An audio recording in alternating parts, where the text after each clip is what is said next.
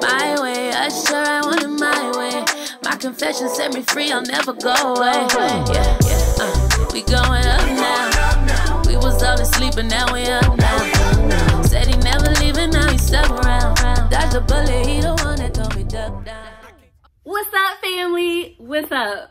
What's up, y'all? I'm excited to talk to y'all. I'm excited to catch up with y'all. I've missed my YouTube family journeys. That's what I'm about to start calling y'all journeys. If you watch Journey with Jazz, you are a journey. So welcome to the club.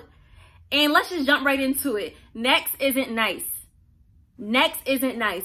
We go through our lives constantly trying to strive for what is next. Oh, let me hurry up and do this. Oh, let me go to school so I can do this. Oh, let me work at this job for 3 years and then I'll get this pension. I'll get this retirement. I'll get this promotion. Oh, let me hurry up and get married so I can go ahead and have babies and have a family. Next. We're always worried about what's next.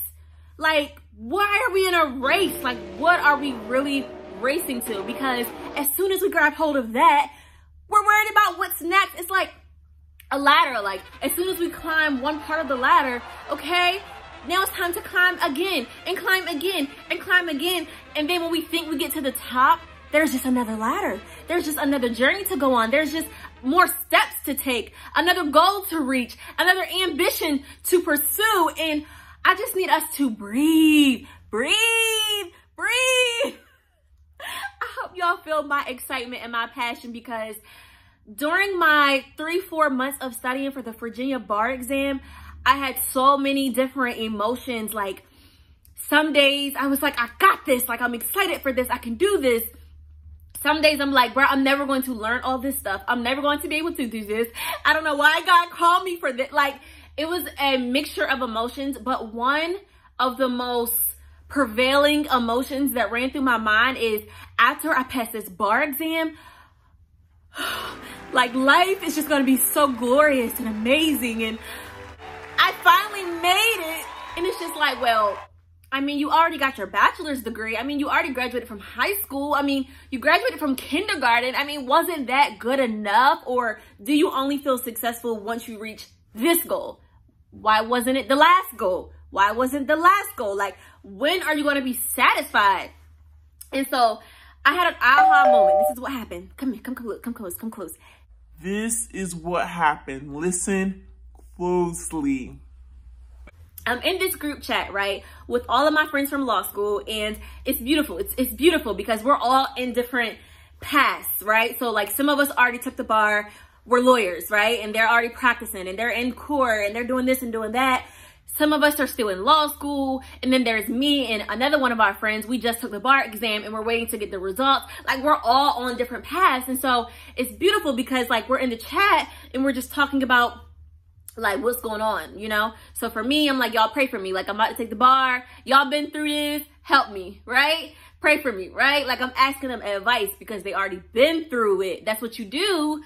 People who already been through what you've been through, who succeeded, who got through it, you ask them, what did you do? And you just do what they do. Like, don't reinvent the wheel. You know, this is aside from my next isn't nice message. I got to get this in really quick. Don't reinvent the wheel. If you're doing something that somebody has already done and they're successful in what they're doing, do what they're doing. People say, oh, but don't be a copycat. No, you want to get to where they are, correct? Do what they did. Why are you reinventing the wheel? You're trying stuff. Oh, that doesn't work for me. Oh, that's not gonna work for me. Do what they did. Like, duh. So anyway, I asked them, like, okay, how many hours did you put in a day? And, like, when did you take breaks? Like, when did you spend time with family? You know, I'm asking them all this stuff. Anyway, one day, right, one of them gets in the chat and they're like, oh my gosh, like, I'm so nervous. This week I got trials. I get to try these cases by myself. Like, I don't know what I'm gonna do. Like, this is so stressful, right? And I'm in my mind, I'm like, wait, like, you're stressed? You passed the bar. Like, you reached the goal that I'm currently trying to reach. And you mean to tell me, like, life isn't sweet? Like, you're still stressed out? Like, you're still overwhelmed? What? Like, what am I actually rushing towards, right? And so another one of my lawyer friends are just like, yeah, like, oh my God, I had a breakdown last week and I just cried at my desk and I had to go pray because I was just so overwhelmed. And you know, we're encouraging each other, showing love. And whole time I'm just thinking like, bro, you mean to tell me like that's on the other side of this? Like that's what's next? Like after I reach this goal, I'm still gonna be stressed and overwhelmed? Like what? And wait, you can take that two ways. The one way to take it is like, bro, my life sucks. Like I'm actually, what am I heading towards? Like it's still gonna suck. And that's the way you should not take it. Instead, take it like this. You have to appreciate where you are. Be content where you are. Celebrate how far you've come.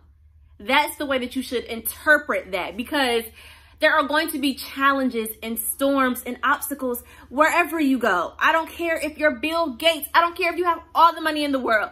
People say, oh, like if I had more money, I would be fine. Where do you think more money, more problems slogan came from? Where do you think that came from? Like more money, more problems. Life still has its challenges, right? Like we go to the Bible. God promised the Israelites the promised land, the promised land, the promised land.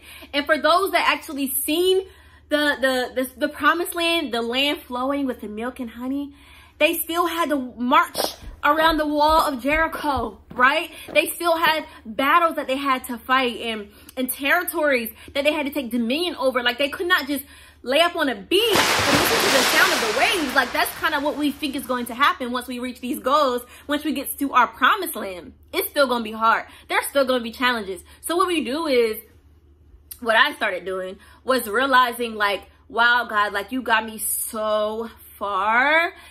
Look how far you've carried me. Like, look at all these obstacles I faced. Like, oh my gosh. Like I remember my second year, the end of my first year, I was pregnant. I had to go home. I took classes from home. Like I literally didn't know what the future held. I could not even envision myself as a lawyer because I'm at home with a baby studying for the bar. You know, my family and my husband had been extraordinarily supportive during this process. But you know, it was still days I was home with Kamari and like, how am I going to get there? You know, and we think about that when we're in our process, but sometimes there's beauty in the process. Like I'm with my son. You know, I'm about to start work and he's going to be in preschool. I'm not going to be with him during those hours. So I started to appreciate, like, I'm spending time with him. Like, okay, maybe not because I'm studying, but I'm home with him. I'm home with him. I'm home. Like, I don't have to be somewhere at a certain time and rush in the morning and hurry up and stay there all day and do this and do that. Like, what I'm carrying right now, God is giving me the strength to carry. And so when I get into my next season, he's going to give me the strength to carry that as well. Celebrate how far you've come. Celebrate where you are. Be grateful and just learn everything in this season. It may not be where you want to be, right? But there's some reason why you're there, and there's so much to gain out of the season that you're in. There's so much that you can be benefiting from and learning, in ways you can be growing, you know? And like now being thrown into my legal career, it's just like, I'm not gonna say I'm ready, but I've taken the time, like I've prepared while I was home, while I was waiting. Next isn't always nicer. The grass isn't always greener. Like, can we just stop and love where we are? Can we just stop and love the people that are in our lives? Even with their stuff, even with their flaws, even with their mistakes, like, can we still hug them and appreciate them? Because guess what? Tomorrow is not promised. We are rushing to something that's not even promised. We're rushing to something that's so uncertain. Like, what if they canceled the bar exam? Like, what if they just said, sorry, like COVID, you guys have to wait another year? What would I do? Like, would I feel like my life is over? No, because I have a family, because I'm loved and appreciated, and God is with me, and he's been with me, and he's faithful, and he's a way maker, and he's a provider. Like, he's going to make it work. He's going to make it work. Next isn't always nicer. What is in your life right now that you're taking for granted? What is in your life right now that you got to shift your perspective and appreciate it? And take a breath. Like, breathe. Yes, continue to reach your goals. Yes, you know, set high goals and the sky's the limit. I get all of that. But what about right now? Like, 5 years ago, where you are right now was your dream, and you're in it. Like, it was my dream to graduate law school, and I've done it. I've done it. I couldn't wait to get married. I couldn't wait to have a baby boy. And I have that. I love where I am right now.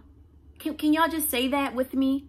I love where I am right now. I'm not rushing to what's next. Next isn't always nicer. Next will have its challenges and its struggles. But God is going to equip me to face those battles then, the same way he's equipping me to fight these battles now. I love you guys. Thanks for tuning in. Bye.